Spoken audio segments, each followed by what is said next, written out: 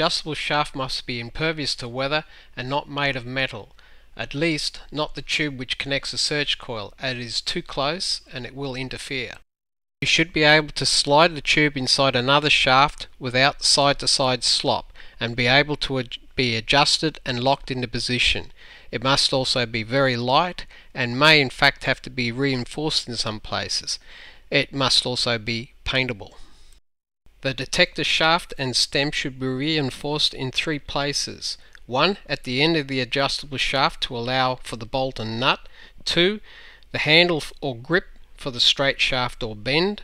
3. The connection between the control housing and the shaft. What is a good way to reinforce the tubing and keep a lightweight construction? Use a smaller tube inside the other to provide added strength. Fill the tube up with casting material. Use bends to reinforce the tubing. Heat and temper the tubing so it becomes tougher. Another way, not mentioned here. Stop the video and choose one. What I used, and probably the easiest answer here, is to pour casting material inside the tubing. But how do you contain the casting material in the tube and prevent it from moving or leaking? I say probably because there are many ways to skin a cat, so to speak. Put a rag in the end of the tube and pour the casting liquid down the tube. Cut some round pieces of rubber and use them to contain the casting liquid in the tube. Jam the tube in the ground to plug it with dirt and pour the casting liquid down the tubing. Use some gap filler in the tubing to contain it. It will be fine without reinforcement. Some other way not mentioned here. Stop the video and choose one.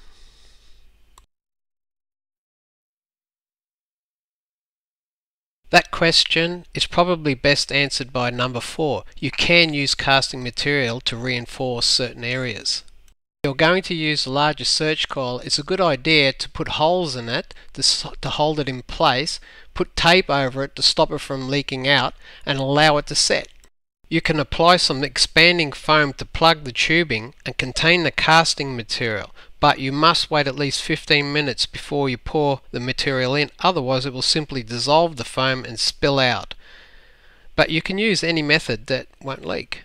There are kits you can buy on the internet, and for the most part they will work providing you think the process through first. But I will present what I think is a better way of solving the problem using a very durable, cheap and practical materials. Being readily available as an added bonus. In fact, you can buy it from most hardware shops. So how can you make a detector from bits of water tube, glue and end cap? There are many problems. For starters, the battery compartment must fit snug, be easily accessible and no potential for moving wires, etc. The circuit board must be safely enclosed in a housing, but accessible in case something goes wrong during construction and it needs repairs. The wire that joins the loop to the circuit board must not have the capacity to be easily pulled out. All joins must be strong and unbreakable. The battery compartment must be separate to the circuit board while fitting neatly into the control housing. They both must also be accessible and sealable, preferably watertight. There must be easy user access for the detector controls, audio and switch. It should have a comfortable, well-fitted hand grip and correct size elbow support. It should also be paintable with a good quality, durable paint. And finally, you may need to accommodate lithium-ion batteries and have a 240 volt adapted lithium-ion charger, because pulse induction detectors are very hungry for power and can drain your ever-ready Energizer batteries in around 1 hour. Starting off with the detector length adjustment. The only practical way to adjust the length of the tube is to have one slide inside the other, but they must be exactly the right diameter and fit snug, otherwise there will be slop at the end of each swing. Well-fitting tubes like that are almost impossible to find unless they have been specifically made for that purpose. So what is the easiest and most practical solution to that problem? Use a detector kit you purchased from the internet. Use an extendable painter's pole. Use an extendable walking stick. Maybe use a pipe joiner. Use a clip lock system like most detector manufacturers. Use any system which works. Stop the video and choose one. I believe there are two answers here. Number 6, any system which works. But the simplest solution I found is number 4, use a pipe joiner. The parts are easy to obtain, work well, and make a very strong and lightweight adjustable connection once cut and glued in place.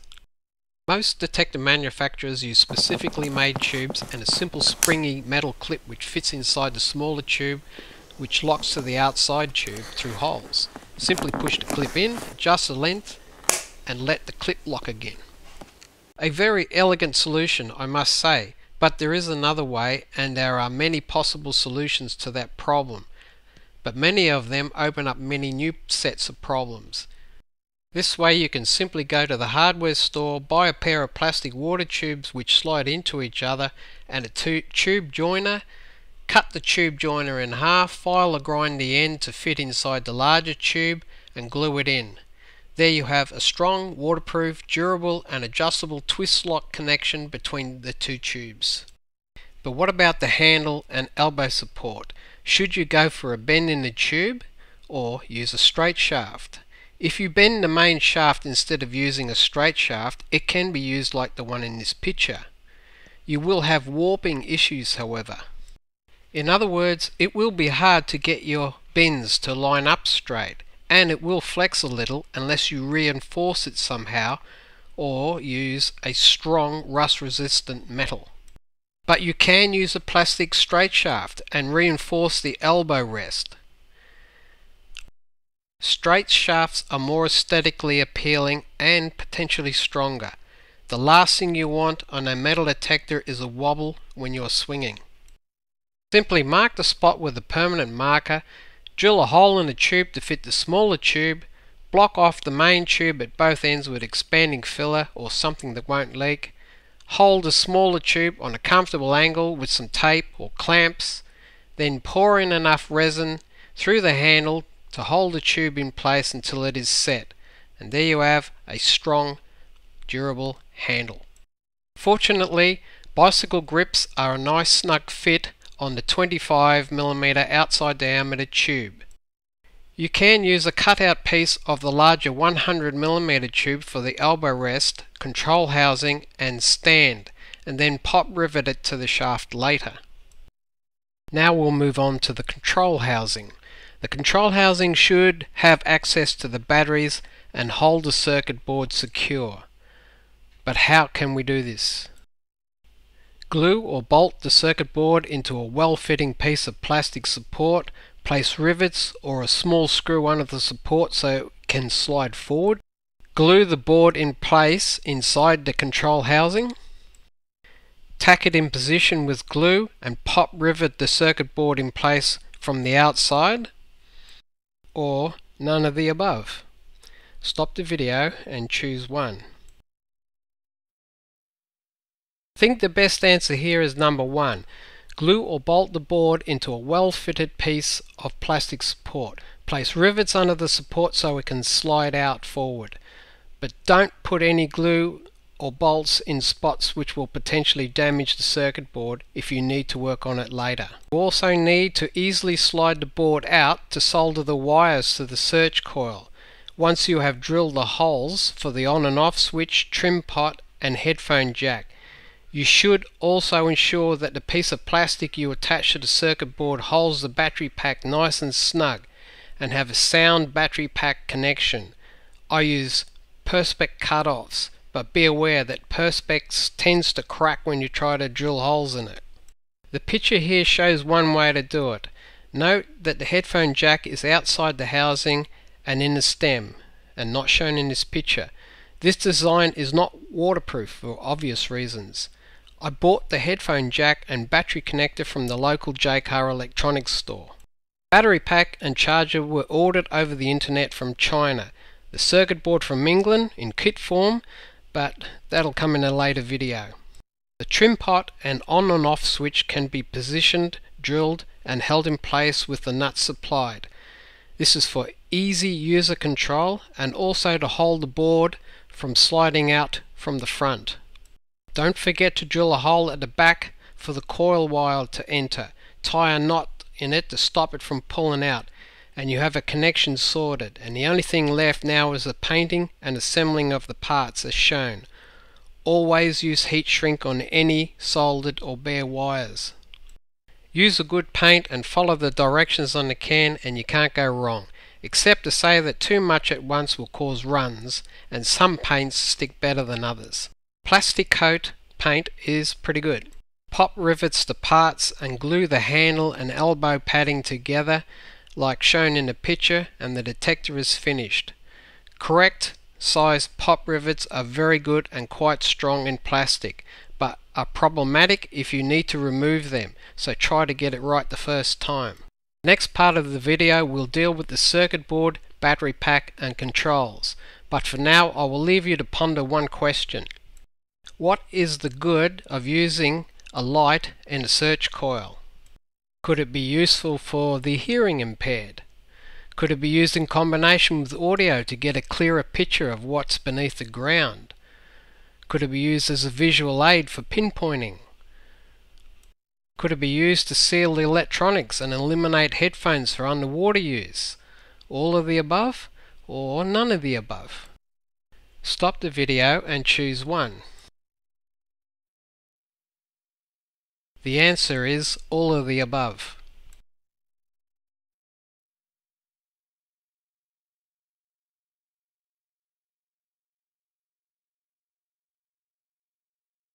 These circuits from England are very clever and powerful, but they are tricky to get to work and even trickier to make them work right, especially to somebody who's new to electronics, but it can be done with some perseverance.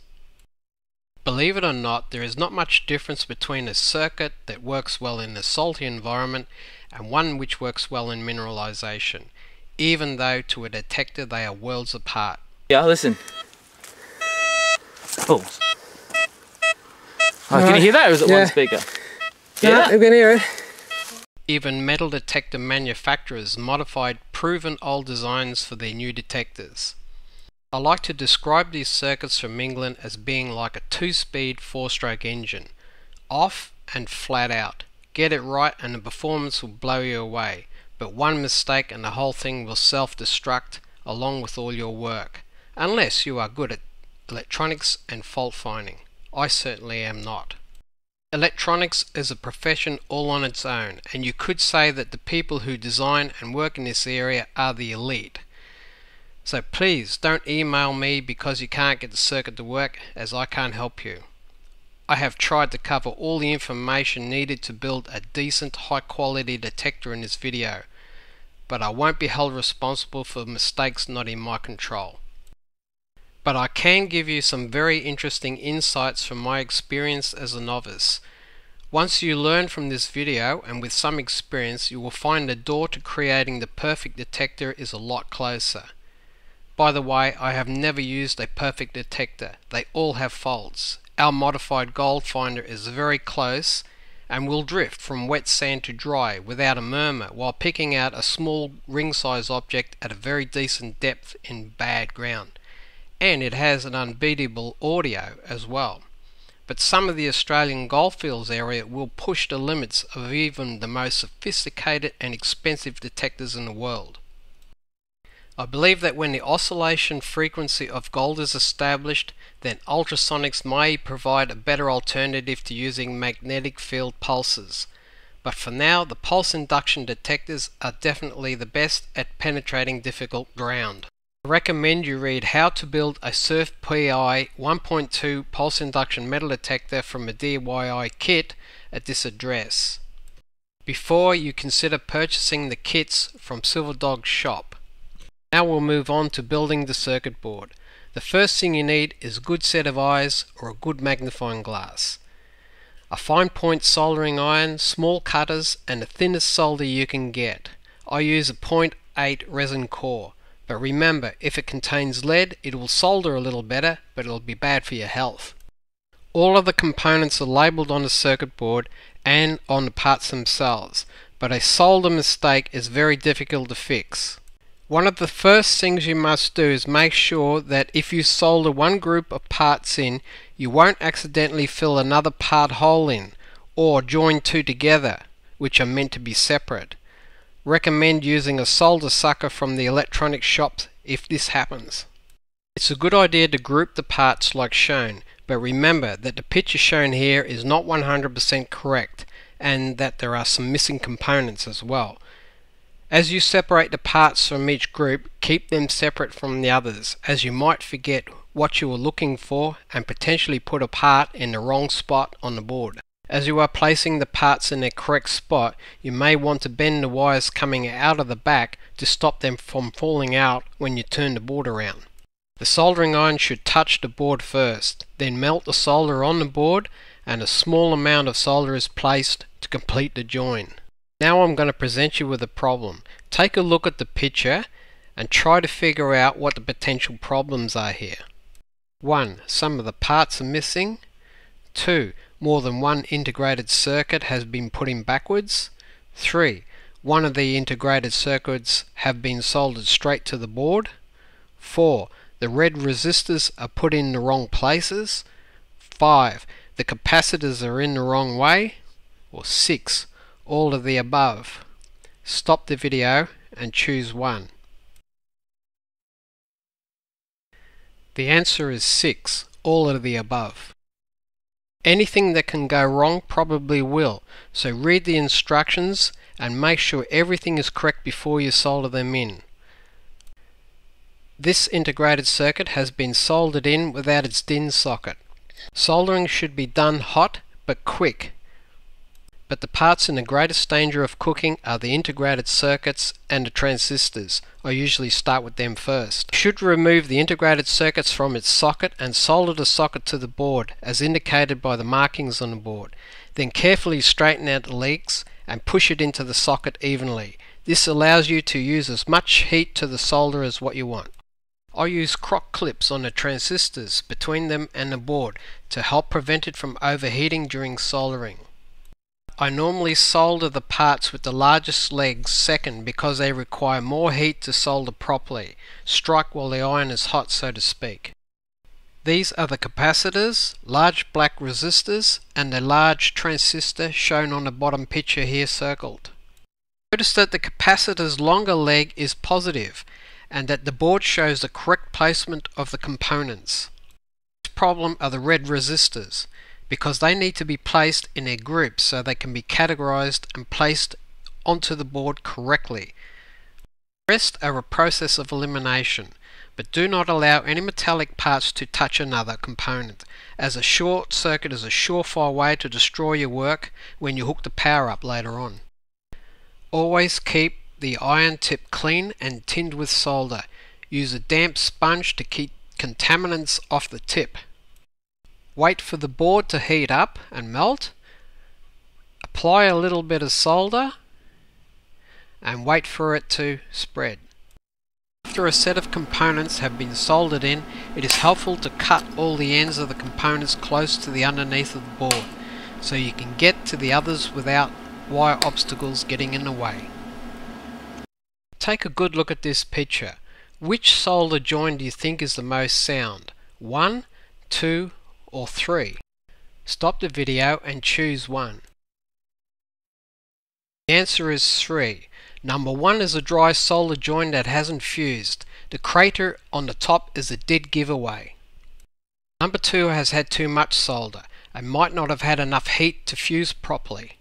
Number 3 shows that the solder has willingly flowed and fused to the board and a component. Here is another scenario for you to consider. You have just finished the circuit board and realize that there is no sound, so you reverse the wires in the headphone jack to see if there is any sound. And while you are doing this, the power wire metal clips touch each other for an instant. What will happen? Besides the fact that there is no audio hookup in this picture. Nothing, as the power wires and the battery bear the brunt of the power drain. The circuit can't work because there is no power. The circuit will self-destruct. A part will be damaged. the circuit will no longer operate at all. Stop the video and choose one. The answer is number 4. A part will be damaged and will probably lead to the damage of many other components if it's not isolated and replaced immediately. The lesson here is to use something to stop the parts from touching each other. I use blue tack to hold the board while I'm testing and hot melt glue or silicone to stop the components from touching each other. But I am told that the circuit will run better if the components are soldered while touching the board. This will eliminate the possibility of parts touching each other, but increase the risk of cooking components. Speaker, power and trim pot solder joints are clearly marked on the circuit board. Cut some lengths of coloured wire to use for the hookup. Always use red for positive and black for negative. The coloured wires allow you to hook up these controls without confusion and can be cut shorter after the circuit has been placed in the housing with the battery pack. Use multicoloured croc clip wires and cut one end to solder to the board. Be aware that these points can easily be broken off the circuit board, so either be very gentle here or use hot melt glue to help prevent them from breaking off once you establish that the circuit is working. You now need to refer to the next video on how to make the surge coil, or you can use another surge coil as shown with the kit, which is more suitable for the Surf PI. Remember that the knowledge you learn from this video should serve as a guide only. I am sure there are people who will have no trouble standing on my shoulders. Be sure to check everything is in the right place and that there are no dry solder joints on the board before you hook up the power. It is a pretty hardy circuit, but it can't tolerate some components in the wrong way or not connected properly, especially parts like small transistors. You can get good lithium-ion batteries, holder and chargers from this address. Lithium-ion batteries are by far the best to use when you need to have at least 11.5 volts and preferably a minimum of 8 hours of use between charges. Otherwise the circuit will go out of balance and it will be reflected in the audio with erratic behavior. A simple but solid power connection is paramount. Never pull the plug by the wires as they will break. A simple plug like the one used here is ideal. Remember to solder the wires consistently. The red positive wire should always be soldered to the inside. Lithium-ion chargers are specifically made to cut the power given to the batteries when it reaches a certain voltage. Otherwise the battery will be damaged, so always use the correct charger for them.